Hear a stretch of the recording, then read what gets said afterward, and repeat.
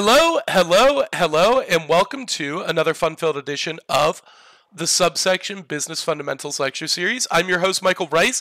Happy Monday, everybody. Happy Monday. I hope you all had an absolutely wonderful weekend, and I hope you're all headed into a very exciting week.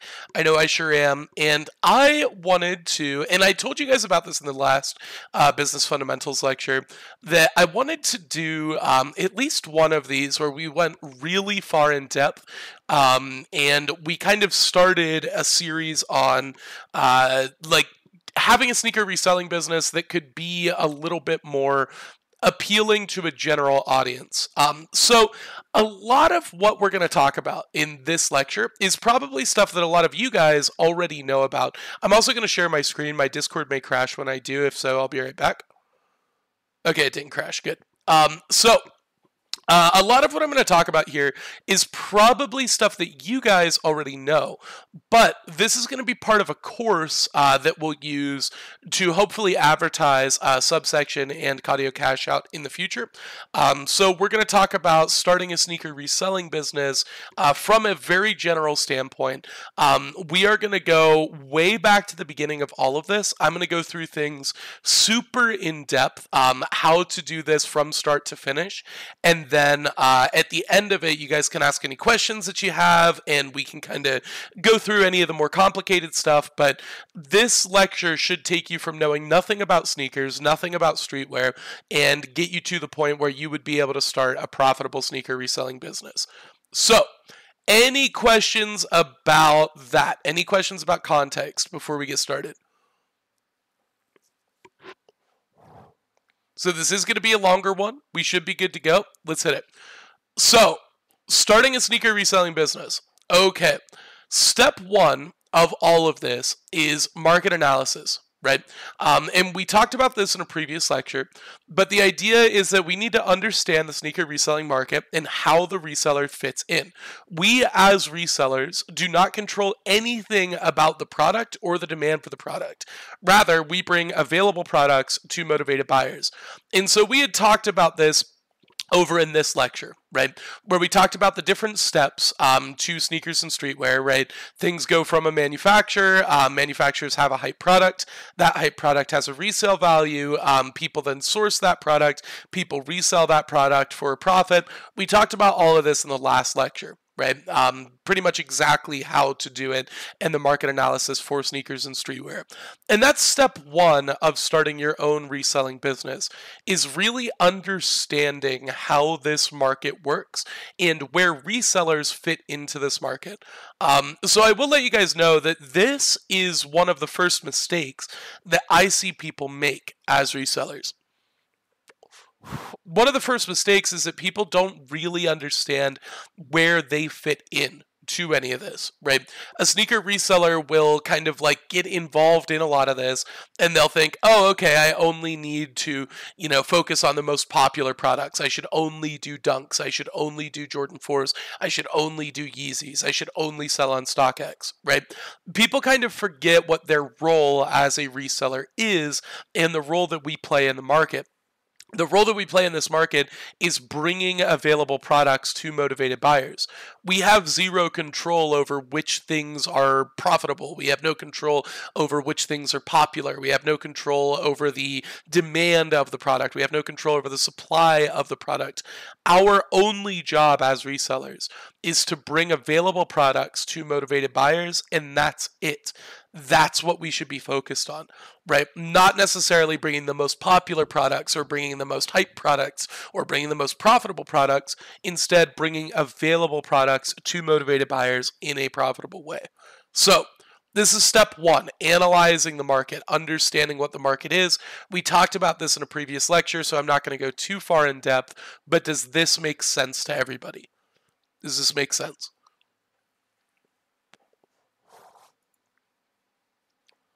Got like 20 people in this lecture and 0 chatters. Everybody's on their phone right now. Everyone's got one AirPod in. Okay. Yeah, thank you, Isaac Bonga. Okay. So, next step, once we've analyzed the market, once we understand how we work as sneaker resellers, right? Now we want to do something that I call bucket acquisition, okay? And to understand why I'm calling this bucket acquisition, we need to understand in a general sense how resources work from a business perspective, okay? So, a lot of you are familiar just very one-dimensionally with resources for a business. And when I say this, I mean a lot of you only think about money as far as a resource is concerned for your business, right? But there are really three different types of buckets that we have as business owners, right? There's our capital, so this is the money, right? There's our audience, so these are our, these are our buyers, these are our suppliers, things like that. And there's also our infrastructure, right? Our infrastructure are the things that keep our business rolling. So maybe this is something like your actual platform accounts. Maybe this is something like your Zen business account or your Fiverr account or your email address, right? So there are different buckets for different resources that we have as business owners. And step 2 of starting a reselling business is to go out and get these buckets. So the reason that I'm calling them a bucket, right, is because this is the way that I think about resources as a business. If you think about money, for example, the amount of money that your business has, a good way to think about this is as an infinite bucket, right? You essentially have a bucket, and money is water in that bucket. And as that water level rises, you're going to be exposed to different holes in the bucket, holes that you as the business owner need to patch up.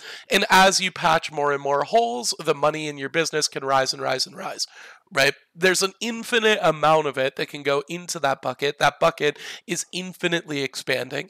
And as it expands, so too will you find different holes and cracks and crevices that need to be patched in. So, with this being the case, our second step is to go out and get all of these buckets. And the good news is that the vast majority of these buckets are free, right? So, the resources that we'll need to use in our reselling business are capital, audience, and infrastructure. And you can see here, you can see here that I've gone ahead and I've written out exactly what buckets you should get, and I've organized them for you. So on the capital side of things, right, you're going to need a bank account, you're going to need Cash App, you're going to need Zelle, you'll need a Bitcoin wallet, you'll need an Ethereum wallet, you'll need a PayPal account, you'll need credit cards, you'll need Apple Cash, you'll need a savings account. On the audience side, you'll need Instagram, Twitter, Facebook, a website, YouTube, TikTok, Reddit. On the infrastructure side, you'll need an email address, you'll need a StockX account, eBay account, Mercari, Poshmark, Alias, GoatGrailed, Amazon, Zen Business, and Fiverr, right? In my mind, all of these buckets are necessary for our reselling business. And I know that this seems like a lot, but a lot of you guys probably already have most, if not all, of these buckets. So, in acquiring these, we are essentially giving ourselves storage for the things that are to come in our business. Our Instagram account, for example, is a storage or a bucket for our audience, right? This is a place where we can store audience members. People on Instagram can follow your account. They can put themselves into storage, right? Your Bitcoin wallet is storage for money. This is a place where money can be stored, it can be transferred into, it can be transferred out of, etc. Your email address is storage for infrastructure for your business, right? This is how you can communicate with your shippers. This is how you can communicate with your suppliers, etc., right? So all of these things act as storage for the different resources in our business, whether that resource is capital, audience, or infrastructure. So let's go a step further here as far as what stages or what steps should you take to acquire these buckets. I'm going to make this as easy as possible for you guys and give you a quick step-by-step guide.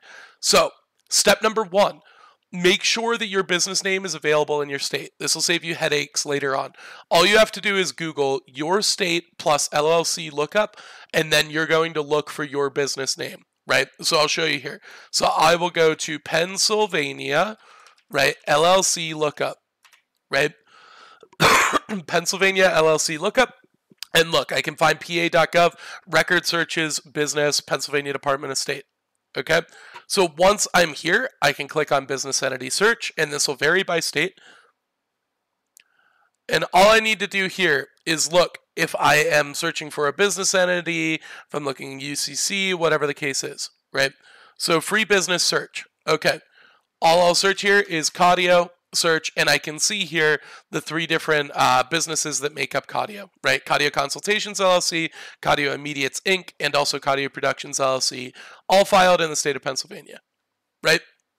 So this will allow me to see if my business name is currently available, if it's currently active with the state, whatever the case is.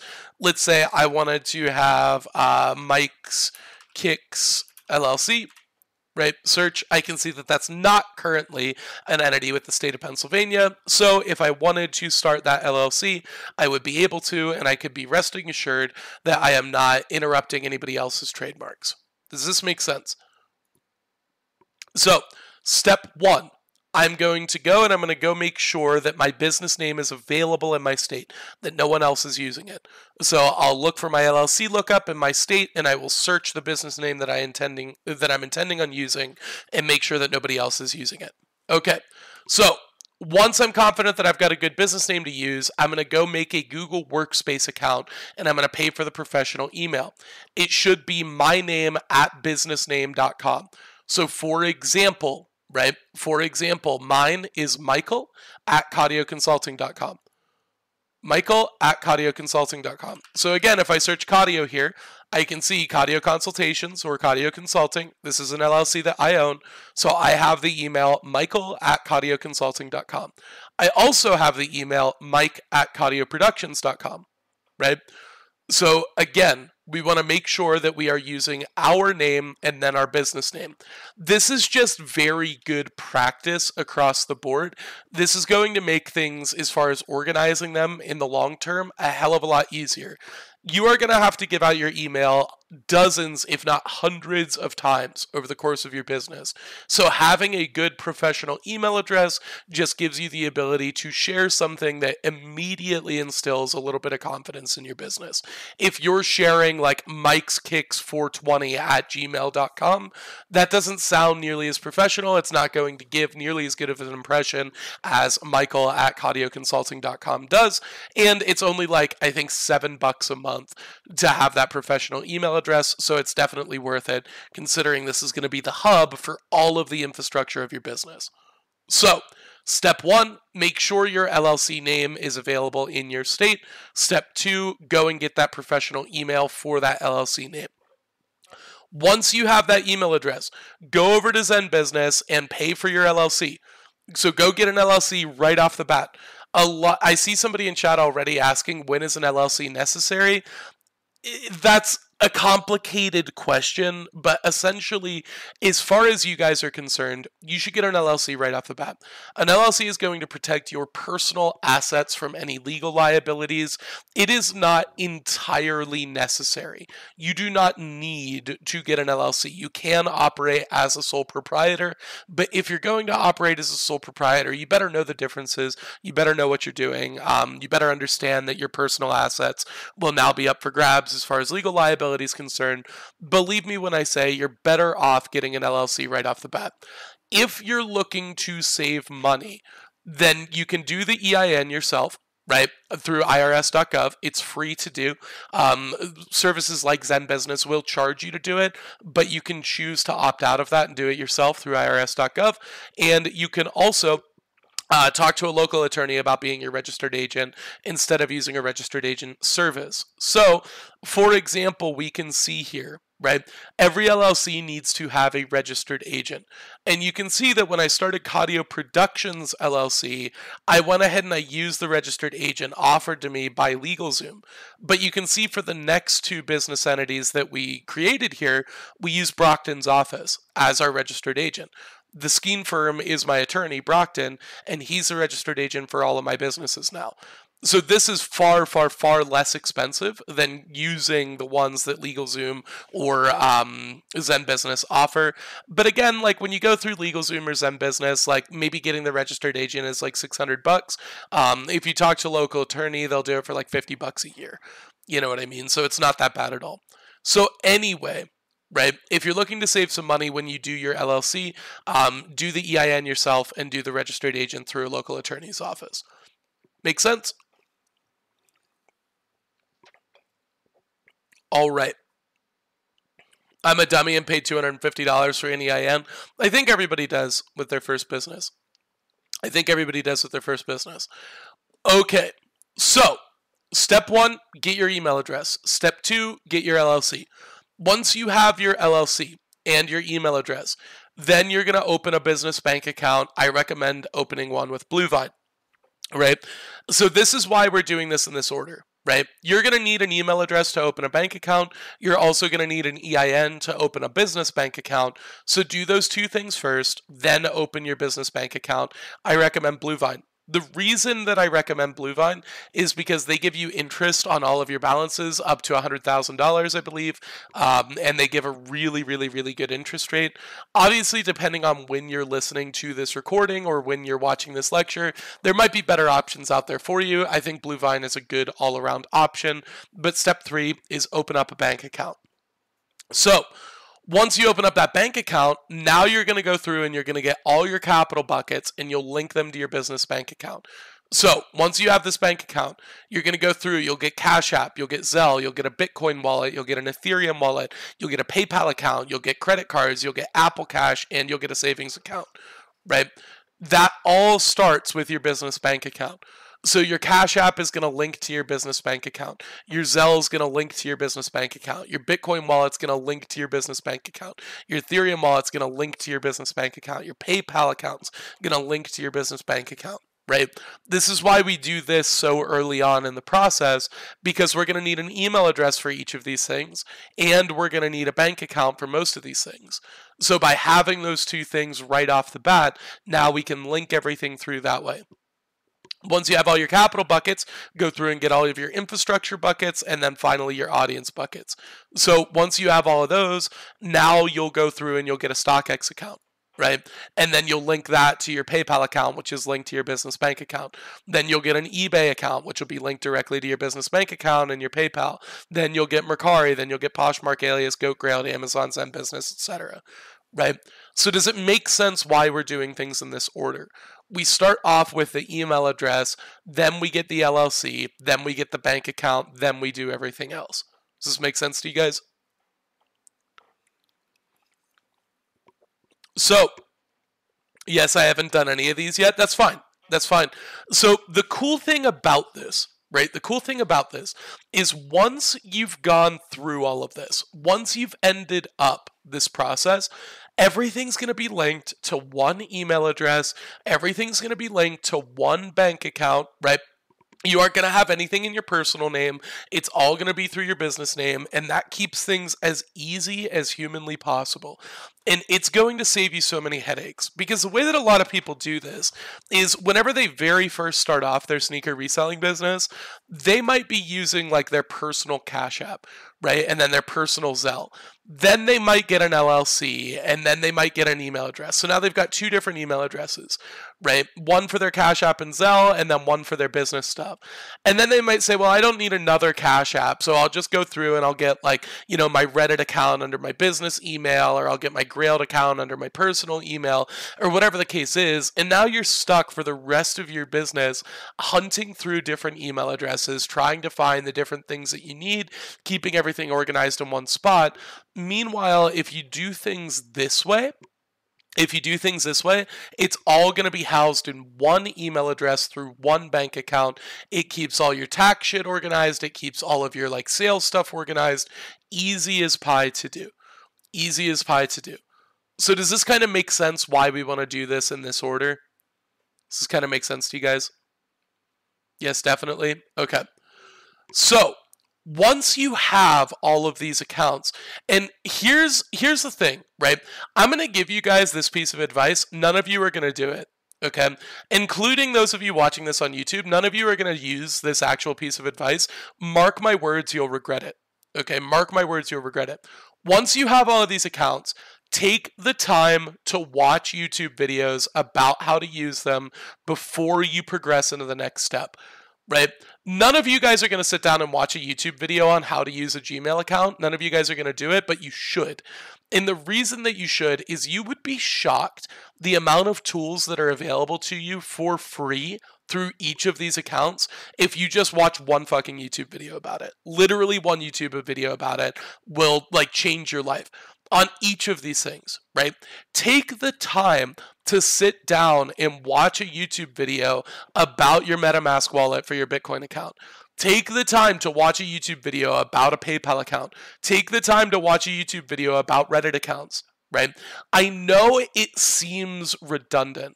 I know it seems redundant because we already know how to use these platforms, but if you take the time to sit down and learn about them, you will be very surprised the amount of additional tools that you have access to.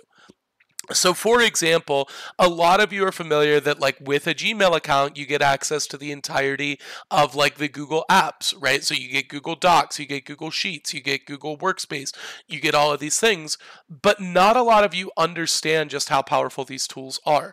Like a lot of you don't understand that you could sign PDF documents using nothing but Google Workspace.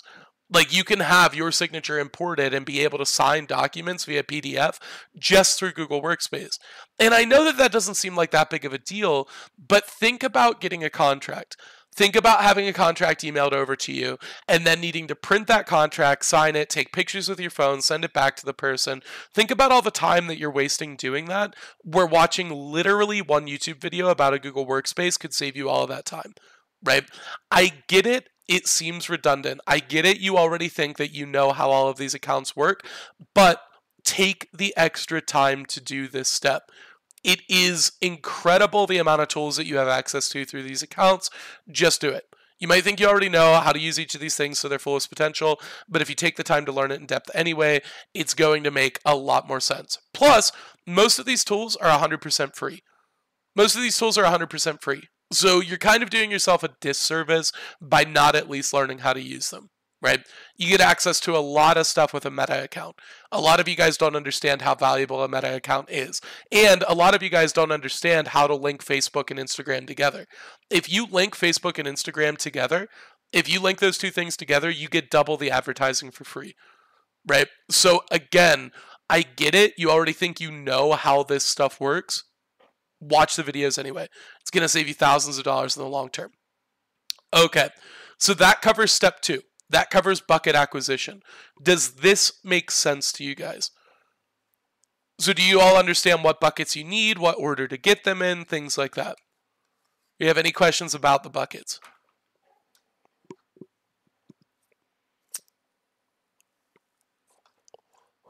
Sounds great. Excellent. Okay. This is a cheat sheet for you guys, by the way. And I'll be sharing this document with all of you also. So step 3 is product acquisition. So once we have all our buckets set up, we need to familiarize ourselves with product acquisition. So what we're going to do, now that we have all these accounts, we are going to spend time on eBay, StockX, Facebook Marketplace, etc. And we're going to get a feel for particular sneakers and clothing items. At the time of writing or recording this, so like right now, Jordan 4s, Nike Dunks, Easy Slide, and Essentials clothing items are all extremely popular. Beyond just popularity, though, try to understand the price fluctuation of different items by platform. Again, at the time of writing this, so like right now, StockX tends to have the lowest payouts, while GOAT and eBay tend to have the highest. If you're in a state of waiting in your business, you should be spending time researching these things. This is what's going to separate a good reseller from the best resellers. This is what's going to separate a good reseller from the best resellers, is the amount of time they spend researching products. I get it. Nobody wants to be a nerd, but if you guys don't become nerds with the way that different products move, you're never going to make it. If there's somebody doing more work than you, you aren't going to make it because they're trying to make more money than you. So what you want to be doing is you want to constantly be on eBay, you want to be on StockX, you want to be on GOAT, you want to be on Grailed, you want to be on Mercari, and you want to understand how these products are moving, what's popular and when, what prices are doing on different platforms, things like that. Something that we don't talk nearly enough about as resellers is the ability to manipulate platforms to make a profit, right? Different products sell for different prices on different platforms. You can make a tremendous amount of profit just by understanding the price differences between platforms. You can make money buying from StockX and selling on Grailed. If you know the right products to do that, you can do that. You can make money buying products on eBay and selling them on, Amazon. You can make money by doing these different things, by manipulating these platforms. And the only way you're going to find out how to do that is by taking a look at individual products and understanding how they operate across platforms. Does this make sense? So this is what you should be doing in product acquisition. So it's also important to understand that as your business grows, you're going to be exposed to many different avenues of supply. At your start, you shouldn't be focused on finding the best suppliers. Instead, turn your focus to a consistent supply for one item that you feel confident in being able to sell. At the time of writing this, clothing items tend to sell fairly cheaply online, and a person can make substantial profits by selling these items locally, especially on essentials tees and hoodies. So right now, out there for you guys are essentials clothing. These clothing items tend not to perform so well online, right? You guys saw this with our Stretch Limo drop. You can pick up essentials tees sometimes under retail, right? Depending on where you're buying them. Those tees selling in person, selling locally, you can make tremendous amounts of profits. I know that Saint is in chat right now. Saint cleans up on clothing items with his store, right? This is his bread and butter. It's one of these things where if you understand the market like Saint does for particular items, you can make a tremendous amount of money. Even right now in our active stock here in Subsection, we've got Bravest shorts for $30 a unit. You look at Grail, these are selling between like 70 to 150 bucks a pair, right? These are things that you guys can be manipulating, that you guys can be taking advantage of to rake in massive profits. Plus, it's summertime in like pretty much every part of the United States right now. You guys should be able to take items like Bravest shorts or essentials tees and take advantage of the season and be able to make a massive amount of money. So again, at the start, it's not a matter of understanding every single thing about product sourcing. It's not a matter of finding the best suppliers. It's not a matter of finding the most popular SKUs. It's a matter of finding one good thing. One good thing. Find one good avenue to source it. Find one good avenue to sell it. Everything in business starts with one good thing. So find one good source and use that. Obviously, I'm going to recommend you guys use Subsection and Cardio Cash Out for your one good source, but there are thousands of good sources out there that you'll be able to use. Does this also make sense? This is an area that a lot of you get stuck on. A lot of you are looking for the best of the best when you should be looking for one good thing. Okay. So, another great place to start is the national retailers, right? Nike Outlet Store, JD, Champs, Finish Line, etc. All of these places have plenty of good stock that can be purchased in-store for lower prices than the items sell for online. An afternoon trip to your local Nike store can yield hundreds, if not thousands of dollars in profit. Don't be afraid to bring your phone with you and research pricing data on location. Also, take this opportunity to develop relationships with store managers, as these can be incredibly beneficial long-term. I will tell you guys that when I started a lot of this sneaker reselling stuff, I sent my parents. Now, mind you, my dad is in his 60s. My mom is in his 50s. Okay, or my mom is in her 50s. My dad's in his 60s. My mom is in her 50s. I sent my parents to our local Nike outlet. They made hundreds of dollars in one afternoon. Hundreds of dollars in one afternoon. Not knowing hardly anything about technology, not knowing hardly anything about sneakers, they were able to make hundreds of dollars in one afternoon by going to a Nike outlet. A lot of you guys are lazy. A lot of you guys won't actually walk into the store. A lot of you guys think that you're better than that. A lot of you guys think, oh, well, I'm part of all of these groups. I shouldn't have to go into Nike stores anymore. I shouldn't have to go into outlets anymore. I shouldn't have to go to JD. I shouldn't have to go to Champs. I shouldn't have to go to Finish Line. You're wrong. This is your responsibility as a reseller, is to bring available products to motivated buyers. You should always be going to these places. You should always be sourcing from these places. A lot of you guys started off doing this. And then you forgot. And then you got a little bit too obsessed with Discord, or you got a little bit too obsessed with botting, or you got a little bit too obsessed with bulk, and you stopped doing this. right? When you stop doing this, you stop making money. Keep doing this.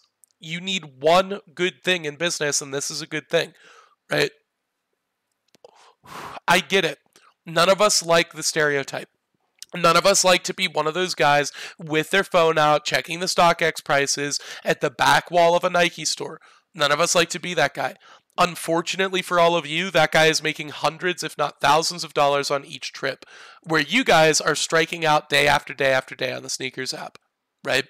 Don't be afraid to be the newbie. Don't be afraid to keep doing this. This is a really good place to start if you're starting your reselling business, and this is a really good place to stay all through your reselling business. Does this make sense as well? Does this make sense as well? Yes. Okay. So that concludes step 3 as far as figuring out your product acquisition. Do we have any questions about step 3 here on the product acquisition side?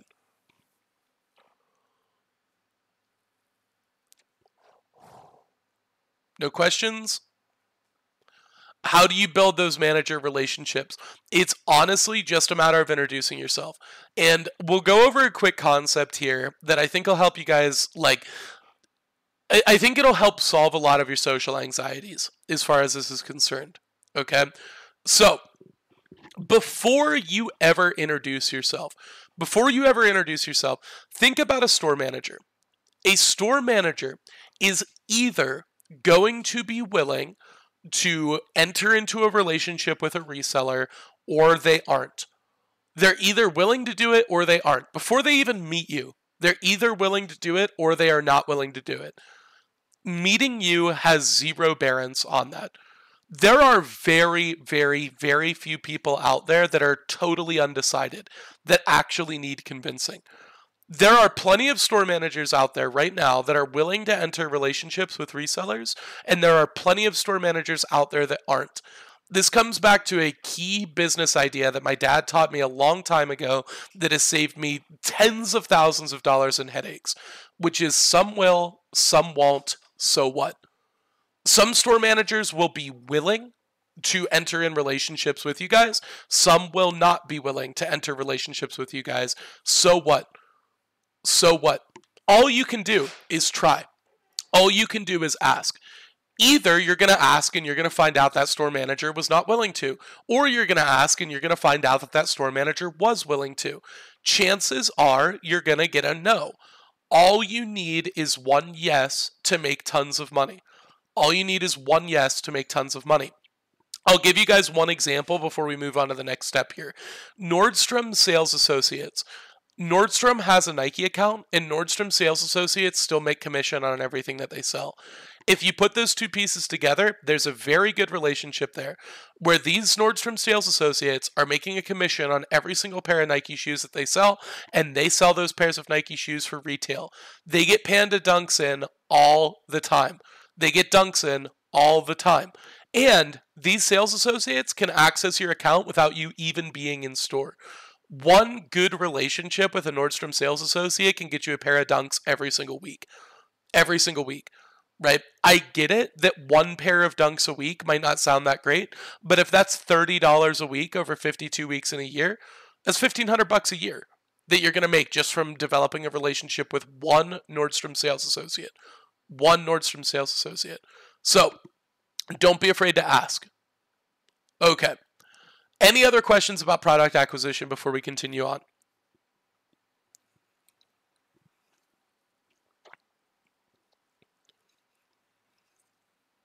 Doesn't seem like it. So, let's continue on to step 4, which is organization. Okay. Once you guys have completed step 3, you should have a pretty good idea of at least one product that you're going to source and that you're going to try to sell. So at this stage in your business, you should say, all right, I have narrowed it down. I am going to be the Essentials t-shirt guy. I've learned everything about Essentials t-shirts. I've found really cheap places to source them online, and I know where I can sell them locally, right? I figured out my thing. As soon as you figure out that thing, that one thing that you're going to do, the minute you do that, you should change your attention from sourcing to collecting and organizing data. As a reseller, you should know the following information about your products: when you purchase the item, what you paid, where you purchased the item, the market price at the time of purchase, how you paid for the product, where the item is being stored, and any notes that you have. You should also leave space for this data: when you sold it, what you got paid, where you sold it, how you got paid, how the item was delivered, including tracking numbers if available, the name, email, phone of the purchaser, this is very important, and any notes about the sale. Okay, so why are we doing this? Why are we doing this? The reason that we're doing this is to save ourselves headaches and also to make our business more efficient in the long term, right?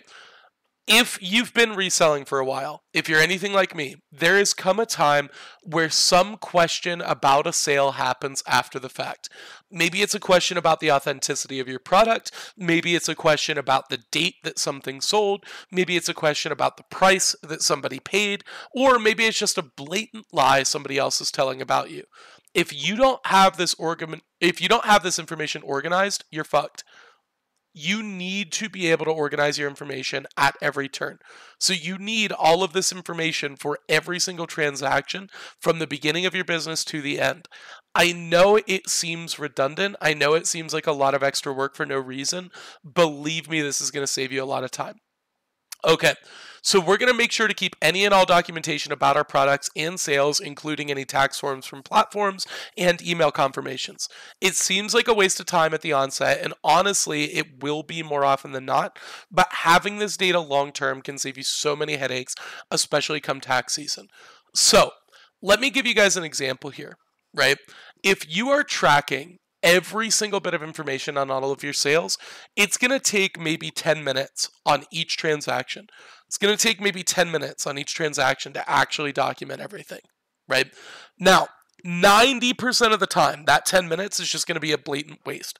You aren't going to have ended up needing to do that.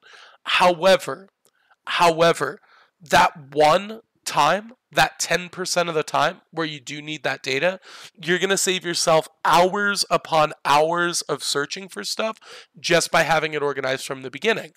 So while it will be a waste 9 times out of 10, the 1 time out of 10 that you actually need the data will save you more time than you spent doing it across all 10 items. Does that kind of make sense? So I am making this dead easy for you guys. If you look at your screen now, I have created the perfect tracker for you. On the left side, this is where we have all of the information about the stuff that we bought. And on the right side, this is all of the information about the stuff that we sold. All you need to do is put this data into this sheet. And as you put this data into this sheet, there's another page here called Business Overview. This will give you a great overview as to what your business looks like at a glance. So I'm going to go through here really quick, and I'm going to fill out some of this information for some fake sales, and we'll see how the sheet works. So give me just a second here. 04/10/2023. Be over just a little bit. All right, so let's say we bought a pair of Panda Dunks, size 10 men's. Okay, and we paid 110 bucks. We used cash. We bought this from Nordstrom.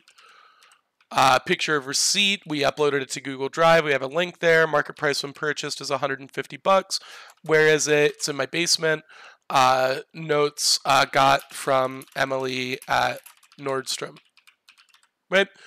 And let's say we bought a pair of Jordan 1, or what are they, 11 taxis?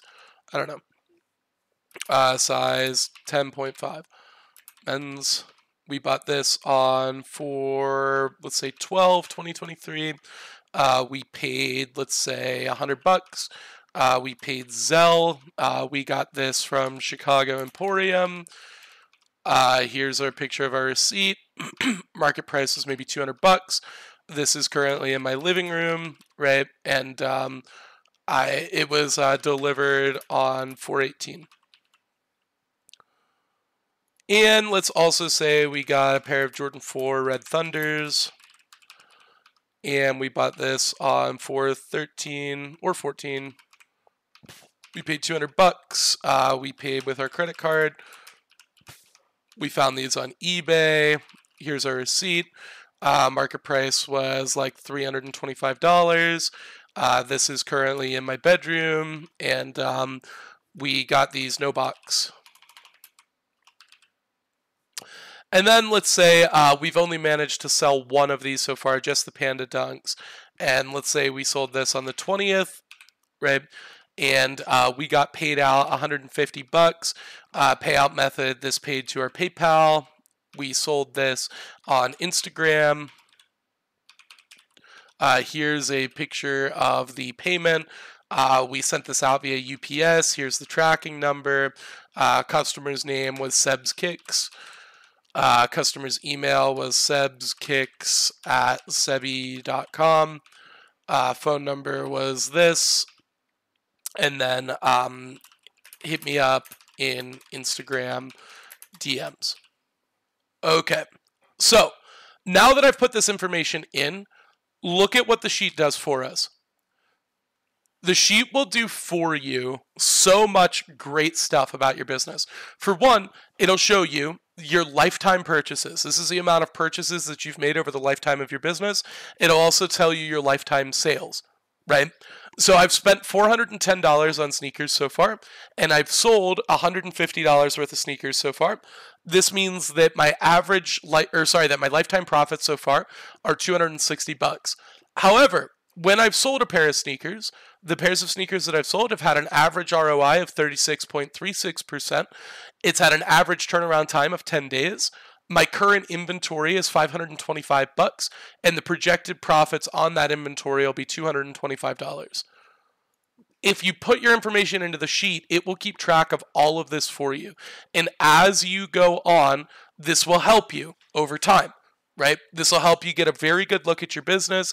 And if you learn more about Google Sheets, you can obviously manipulate this information in 100 different ways to be able to get any of the information that you need.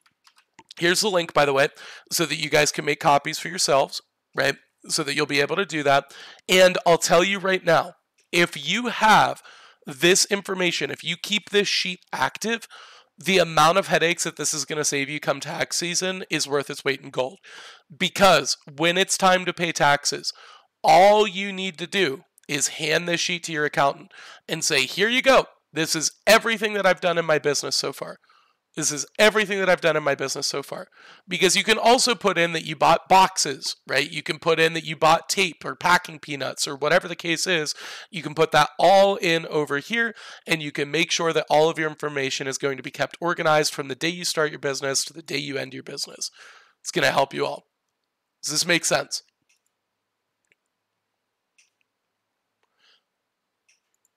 Packing peanut is crazy.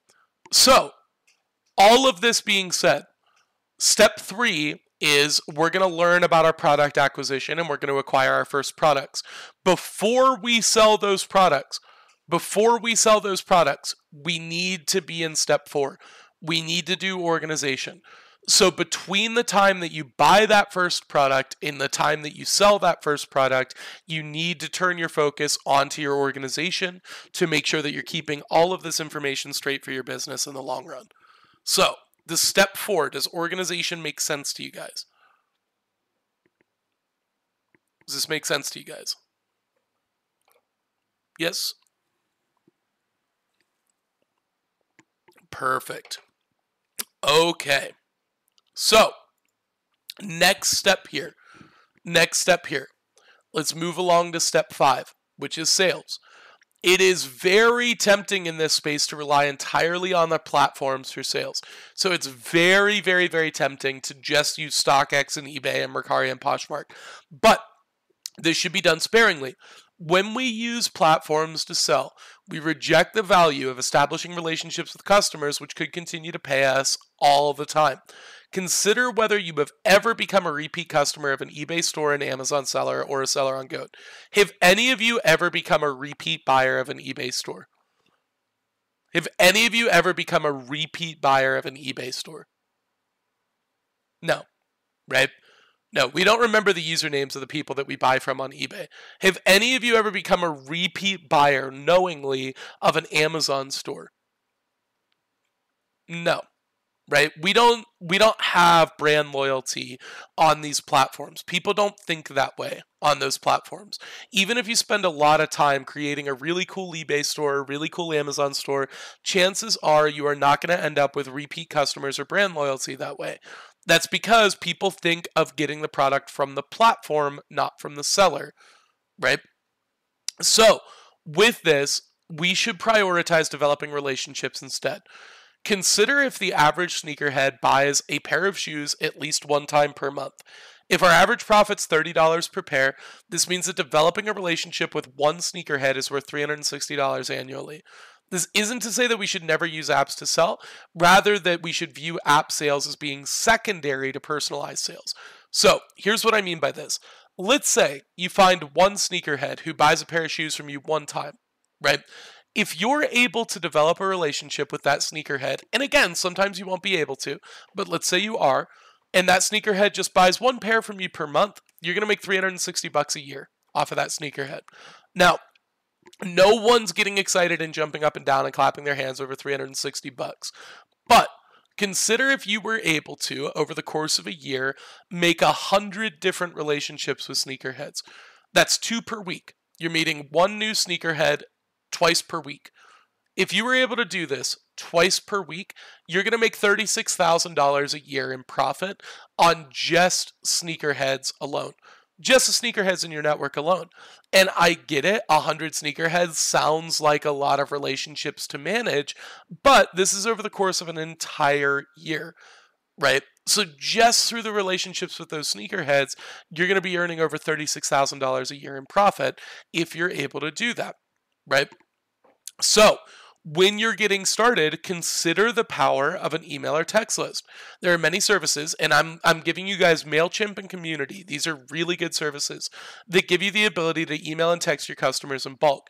So, how many of you joined this server because of an email you got from me?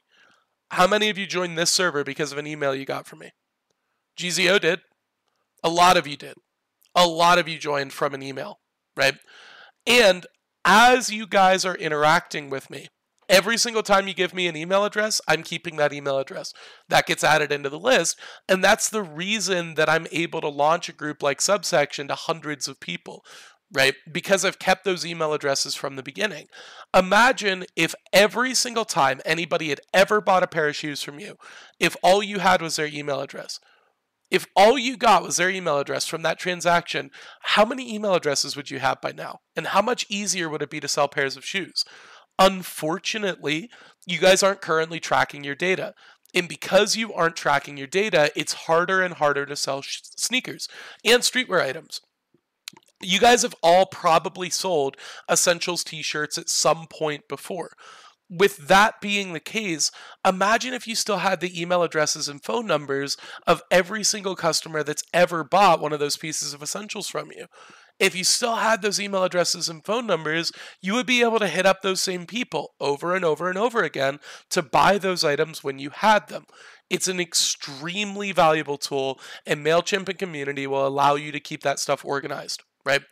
Also, consider establishing a presence on social media to continue growing your audience of potential buyers, and over time you'll have thousands of contacts to which you can sell your products. One thing that I'll ask you guys to consider is that going to a single sneaker event can yield you over 100 email addresses and phone numbers. Right? And I get it, we don't like going to sneaker events, right? There's a ton of people there, it can be a little bit nerve-wracking, it's expensive, etc., etc. But considering that you could get 100 email addresses in one sneaker event, right? Some of those may be suppliers, some of those may be buyers, some of those may be sellers, some of those may be store owners. How beneficial can that be over time? Because that's an email that we can be hitting up every single week with our new inventory, that we can be getting through sales even faster and faster. Maybe then we're going to be able to take our average turnaround time down from 10 days to maybe 2 days, right? This is another reason that it's so valuable to store our data. Because with this, I can see, oof, it's taken me 10 days to sell an item on average. If I could get this down and my ROI stays the same, then I'm making more money over time. Okay, so step 5 being sales. we want to prioritize sales to individuals over sales on apps. And the way that we're going to do that is by gathering email addresses and phone numbers from the very onset of our business. Again, in the tracker that I gave you guys here, if I go over to the enter data here section and I scroll over, you'll see you have a place for your customer email and your customer phone number and your customer name. Store these every single time you sell something. You'll be shocked at how many of these you get over time and how valuable they are once you get them. Make sense? Also, let me go ahead and clear out this data so that you guys can make copies of it. Do your thing. Oh. Okay. So, step 5 being sales, prioritize individual sales over platform sales. Make sense? Yep, perfect. Okay, so any questions about step 5 here? Any questions about step 5?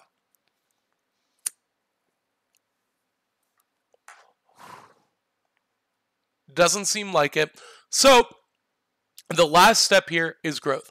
This is the last step, okay? Once we've completed the previous 5 steps, we will have the foundation of a profitable sneaker reselling business. Growing our business is as simple as picking one of our 3 growth areas. We're either going to grow through supply, we'll grow through sales, or we'll grow through efficiency.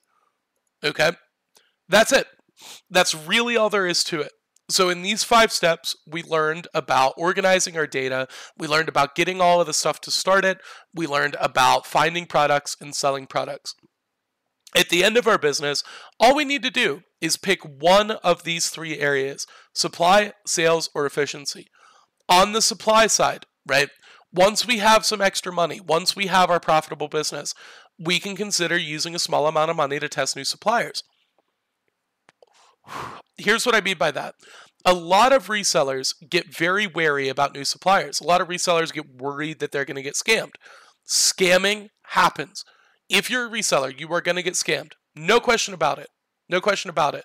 But if you're able to risk a certain amount of excess capital to test new suppliers, then what you're going to find is eventually you'll find worthy suppliers of your trust. You'll find trustworthy people, and you'll be able to use those people to make even more money. Again, you're going to get scammed when you go to find new suppliers. No question about it. But accept that at the onset, and you'll be able to find the ones that are worthy of your trust. Right? You can also use excess capital to buy shoes and clothing items that are out of season to hold until their season of popularity. So for example, right now it's summertime, right? If you have some extra money, buy a whole bunch of sweatpants and hoodies, right? Maybe some UGG boots, things like that, things that are not popular in the summertime, and just hold them until wintertime. Right? Similarly, we're just transitioning into summer. During the winter, you could have been buying essentials tees, maybe some foams, maybe some slides, things like that at massive discounts in order to be able to sell during the summer months for massive profits, right? So these are just a couple of examples that we can think of to kind of grow our business on the supply side once we're making some money using the other previous steps. Finally, we can also use some money to influence the opinions of store managers and account holders to help us secure better inventory. Maybe take your local Foot Locker manager out to a dinner, right? Maybe drop off a nice pair of shoes for your local Nordstrom sales associate, right? You can use some money to influence some opinions on the supply side as well. So that's how we can grow on supply. And these are just examples. There's obviously a million ways to do this. On the sales side, consider using some excess capital to advertise our business. Large sneaker theme pages on Instagram, for example, can cost a couple $100 to advertise on, but taking advantage of those large audiences can build our own for hundreds or thousands of additional customers for our own business. Imagine if we just advertise once on one of these large sneaker pages to get a bunch of email addresses. We already saw the value of having a large email list, and we can use a little bit of excess capital to build that further. Right? We can also use excess capital to attend out-of-town sneaker events. That way we can meet with people in person. That can be a tremendous way to build our network. And finally, we can grow our sales avenues through the use of Discord servers or subreddits, as those can also be incredible resources to sell products. Again, all of these things cost money. We've got to be able to make some money with the other 5 steps first, but these are ways that we can grow. And then finally, on the efficiency side, consider hiring an accountant or attorney to help scale our business. Sometimes we can save a lot of money transforming our LLC into a C Corp. Other times we might be overlooking valuable tax write offs. We can also invest into tools like bots and monitors or even enterprise level credit solutions to open large amounts of capital to facilitate growth. So, on the growth side, it's all a matter of taking the money that we made from these last 5 steps, reinvesting it into either supply, sales, or efficiency, and then starting over again, right? It's all rinse repeat once we get through these steps. And if you follow these steps, everything will stay very well organized, everything will be very easy to follow, and you shouldn't have too many issues doing it. Any questions on the growth side of things here? Any questions on the growth side of things?